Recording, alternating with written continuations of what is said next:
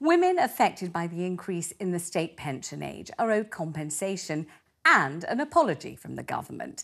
That is the verdict of a long-awaited report into how those born in the 1950s were affected by their retirement age being bumped from 60 to 65 to bring it in line with men. Initial plans were to raise the threshold and to phase it out from 2010 to 2020, but the coalition government of 2010 decided to speed that up, so it was introduced by 2018 instead.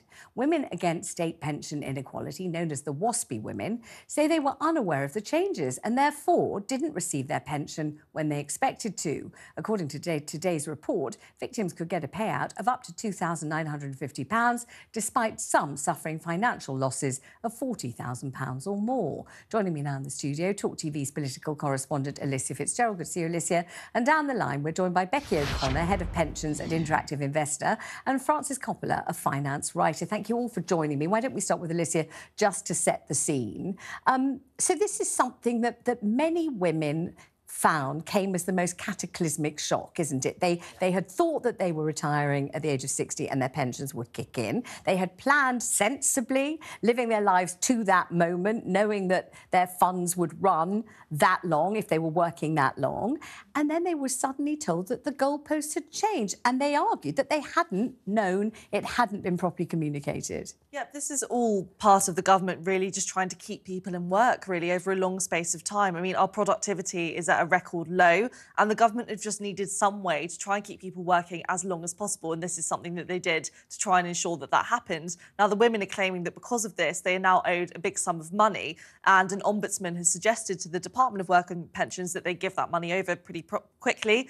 The government seem to just be very, very firm on the fact that they don't feel like that is the case whatsoever, and they've pretty much rejected all calls for this money to be paid. So definitely a bit of an upset there between the two sides. And even as this Ombudsman report was being filed and made public, those who compiled it have already said, we're saying this is what we recommend, and we don't think the government will deliver, which is the most extraordinary state of affairs, really, isn't it? It is, for sure. But, I mean, if you look at the broader kind of political landscape here, the government really have had this big push of keeping people in work for quite some time now. So if they now turn around and just, you know, start giving money to lots of these women here who feel that they've been wronged, people will say, well, hang on, if you have the money to give to them, why don't you have the money to give to X, Y, Z, various other things at the moment? Obviously, the government say that they're very much strapped for cash at the moment, and there's lots of things really pulling at the purse strings. So I think if they did give the money out here, they would then open themselves up to a lot more questions about why they can't do that for other sectors too. All right, let's bring Becky O'Connor into the conversation, Head of Pensions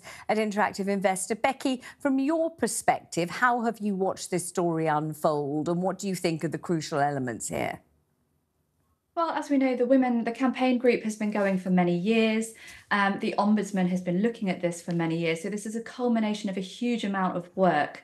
Now, in terms of the transition for these women and whether or not it's fair that they have suffered and whether or not the compensation is now fair, it is still being debated. And yet we do now have a decision finally from the Ombudsman, something to work towards. Now, certainly there's a huge amount of strength of feeling from both the campaign group, but also the families of people affected.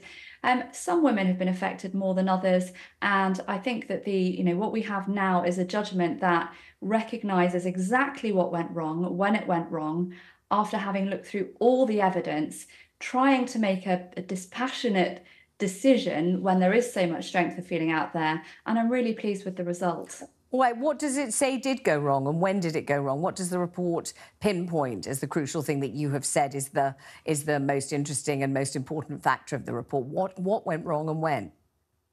So what it says is that there weren't widespread failings all along, from the point at which the legislation changed, which is 1995, to the point at which the age changed, which was from 2010 onwards. But it does pinpoint a moment in time around 2005 when the DWP was not communicating the right things at the right time to the right people. So the report says there was a failure to give accurate, adequate and timely information that proved to these women that they may have been hearing things on the radio, they may have seen campaigns, but what they said was there was a gap between awareness and understanding, and that could have been closed if the communication had been better, if letters had been sent personally around that time to those who were going to be affected, outlining exactly how they were going to be affected. And that didn't happen at this specific moment in time, and this is where the compensation has been judged to be payable. So how does the report find that these women were communicated with, if they were communicated with? So if they didn't receive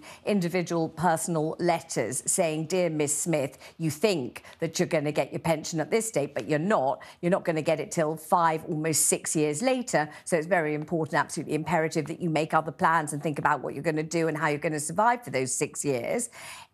If they didn't get those letters, what did they get? How has the DWP been able to argue all these years that it did inform them? So what the DWP did do was issued leaflets. There was lots on the news. There were radio and TV notifications. There was information on the website. And I think the hope was that over the years, this information would filter through, and it was over several years. But from the DWP's own evidence from surveys, it could see that the message wasn't necessarily getting through to the target audience, and so women weren't able to make adequate plans, and it does take an awful long time to plan properly for retirement, particularly if you have to play catch up, based on years where you weren't paying in enough because you were assuming your state pension age was 60 rather than 65. So it did do this sort of widespread mainstream efforts through the press and through leafleting and so on. But what has been found is that it didn't make the specific communications that would have potentially made a difference to the affected individuals. When you said just now, Becky, that the DWP could see that the message wasn't getting through, how could the DWP see that? And could they and should they have done something to rectify it if they were aware that it wasn't permeating in the way that they hoped it would? So surveys were conducted to test the awareness of this group of women, 3.8 million approximately, to see if they had understood the implications of the communications that were going out, but not necessarily directly to them. And those surveys did apparently not demonstrate good awareness among that population. Let me bring Frances Coppola into this, a finance writer. Have you written much about this, Frances? I think it's dominated my life for a long time. I've written a lot about this over the years, and experienced a fair amount of abuse, because my position from the start was that I didn't think that the legislation itself was wrong, and I didn't think women should be compensated for the loss of their pensions. But what this is about, and what the Ombudsman has found, is not that the legislation itself was wrong, not that there's a case for compensating women for the loss of their pensions, but there is a case for some mishandling of the communication by the DWP and some compensation for that. So the compensation that's being offered is very, very much lower than many women believe they should receive. Let me ask you why your standpoint the whole time, when you say this has dominated your life for years, has been women don't deserve compensation and there's nothing wrong with the legislation. Why did you decide that was your point of view? Well, the first thing was that this legislation was passed in 1995 and the announcement was made in the budget in 1993. Now, Parliament has the right to set pension ages, and it can change them. People have this idea that your state pension age at the time, that many of these women seem to have had this idea that they were told when they started work at 17 or something that their state pension age would be 60 and that would never change. But that was never the case. And in fact, I remember going back to my sixth form in the 1970s, that once the Equal Pay Act had been passed, and the Sex Discrimination Act, that we knew that state pension ages had to be equalised. It was only a question of when and at what age. Now, lots of us thought it would be at 63, so men's would come down a bit, women's go up a bit. But then in 1965, the Chancellor decided to equalise them at 65, and he had every right to do that. They made a 15-year delay to ensure that older women weren't affected, and then did a 10-year gradual introduction, which affected particularly women over the birth years 1950 to 55. That was accelerated in 2011, and I actually think the acceleration was unfair.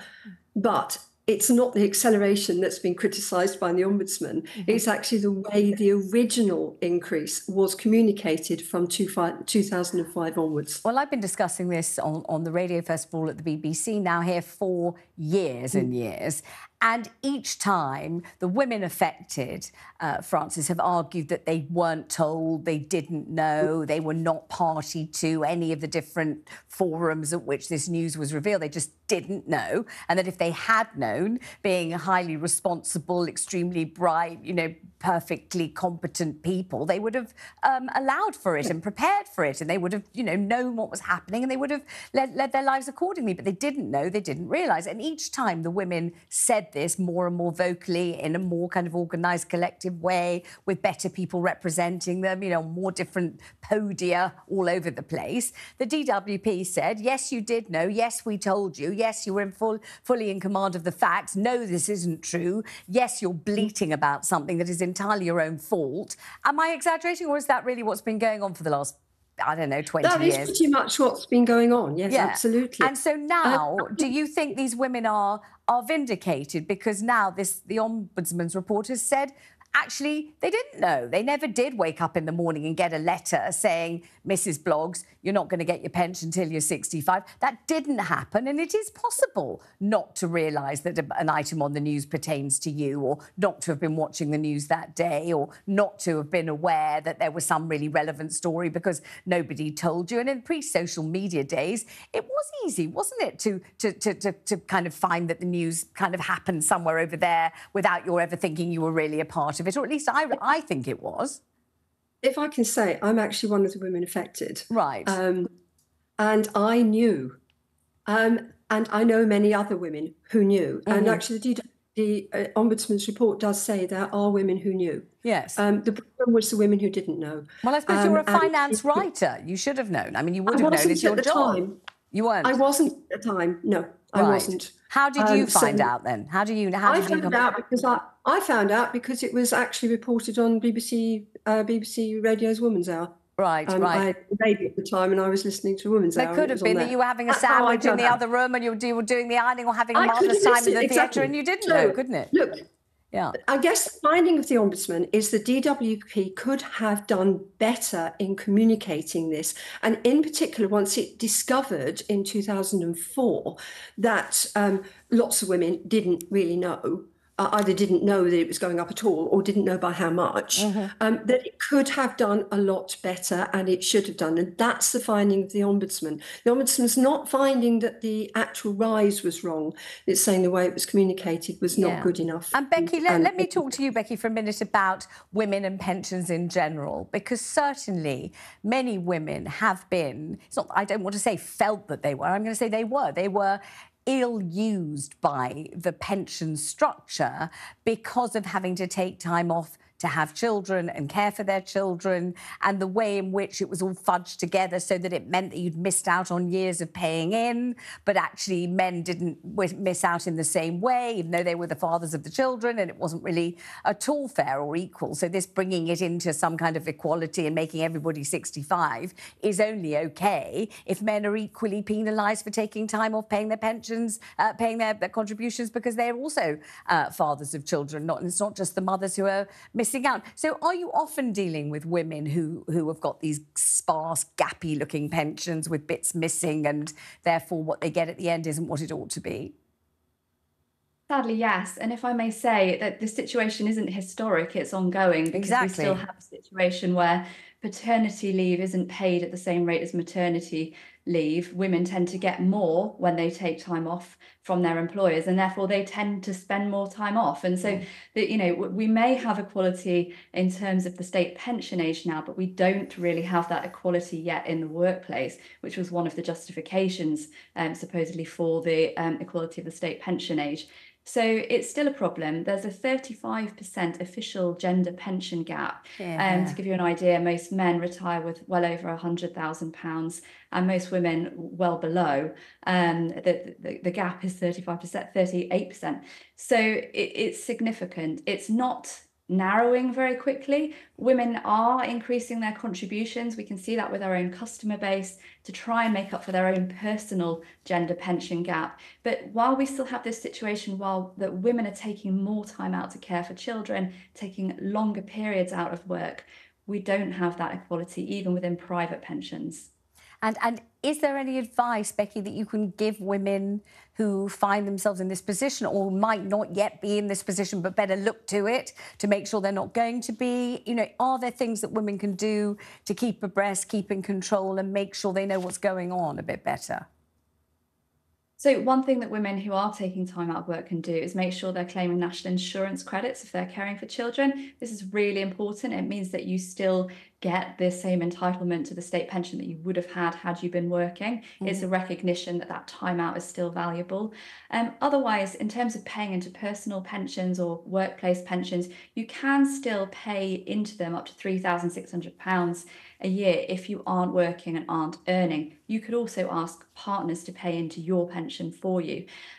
Besides that, you know, making hay while the sun shines when you are in work and you are able to increase your contributions to try and keep up with your own kind of goals for retirement and make sure that you're not missing out as a result of having taken time out to care for children.